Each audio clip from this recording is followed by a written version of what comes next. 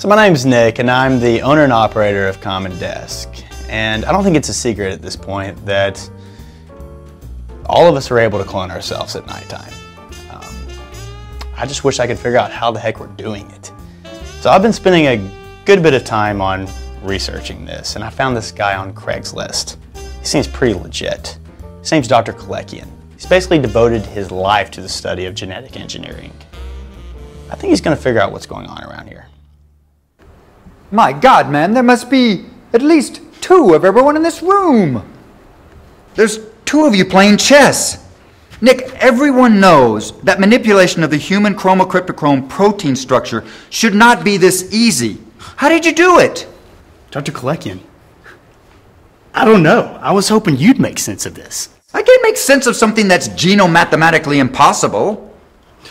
All I know is right now, my left brain is playing chess with my right brain, just so I could see who wins. Kimi. It's chess. Interesting. Nighttime and weekend memberships now available. Multiply your productivity. Visit thecommondesk.com.